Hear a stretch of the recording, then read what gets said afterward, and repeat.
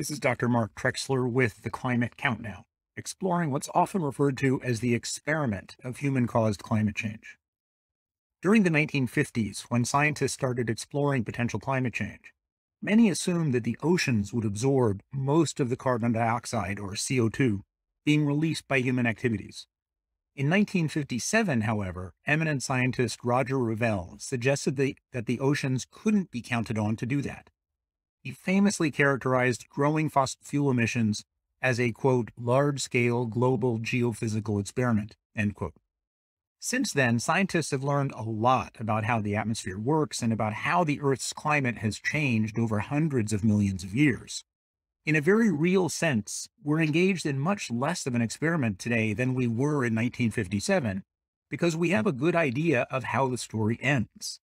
Once we learn the water boils at 100 degrees centigrade, for example, brewing a cup of tea no longer involved any experimentation.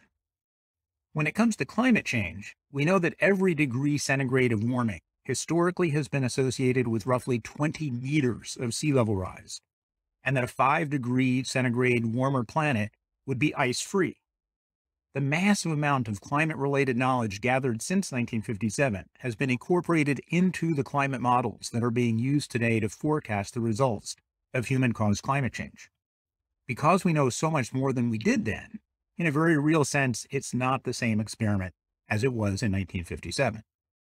But there's an aspect of climate change that very much remains an experiment.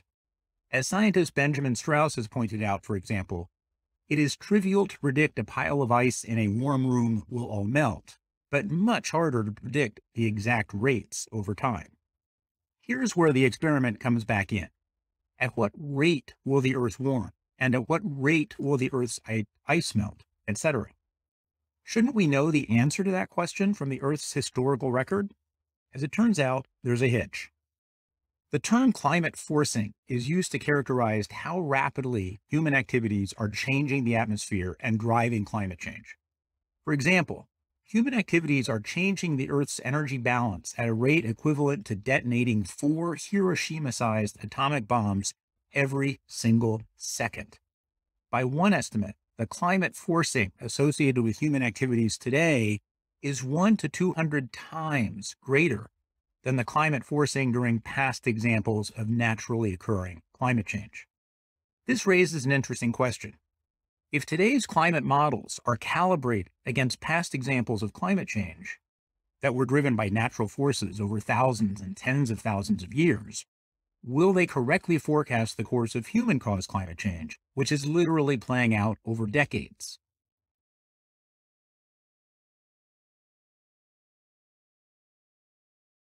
Interestingly, key climate change signals seem to be progressing much faster than scientists were anticipating just 10 to 20 years ago. The rate of loss of Arctic ice is a prominent example. Not long ago, scientists hypothesized we'd see the first ice-free summer Arctic by the 2070s or 80s. Now it's the 2030s.